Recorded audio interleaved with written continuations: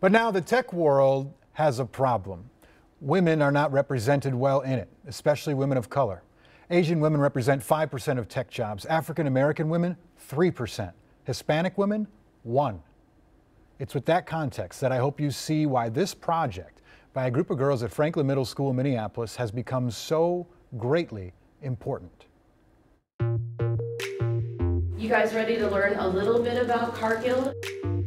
Cargill is the biggest privately run company in the U.S. These are the problems that Cargill's working on. And today, the Future Girls Club of Franklin Middle School is about to take on one of the biggest challenges of their lives. We find when you look at the talent pipeline, the diversity in the pipeline is actually going down. So we've been thinking a lot about how do we work with elementary and middle school to get people interested in this career field early. You have a tilt sensor with an LED, so you use pin 9. Just 2 months ago, the girls were selected to hook up with the tech learning group Red Hat. They were introduced to wires and batteries and circuits for the very first time.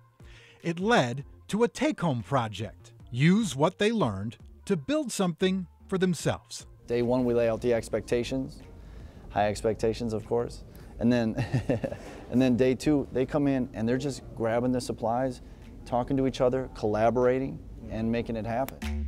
It's good that we're here today to show you guys how to build circuits. Back at Cargill, nerves build. Can I get one of them? The moment is here. We have to put one side of it on where the battery is going to be going. The students now become the teachers. The copper tape could not touch or else the light would not work. Going from the classroom to the boardroom. I knew that I had to do this if I wanted to prove my brother wrong.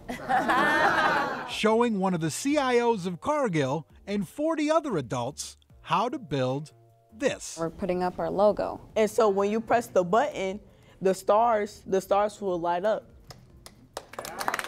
When you see all the effort you put into the project, and now you see your middle school girls giving speeches to the CIO of Cargill. Right. It's the response. It shows us that we're doing something right. It's not really about circuits. The process in doing it and everything that you have to go through is not just this is easy, that is easy, and you can just do it like that. You actually need teamwork. This project was a conduit to a much larger lesson. Building the circuitry, I think lighting it up will, it kind of sparks me because it's interesting. Like doing this project lit up our own light bulbs that we created. Yeah. Because we learned how to make circuits, so why not light them up, right? That's amazing. I feel so special.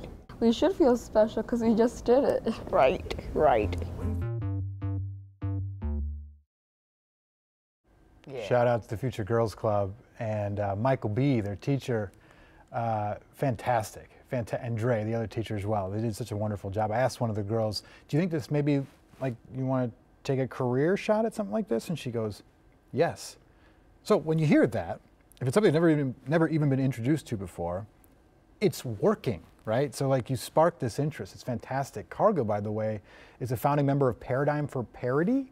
So they have a goal of filling half of all of their management positions with women by 2030. Yeah. That's a big job to do, but applause to them for shooting high.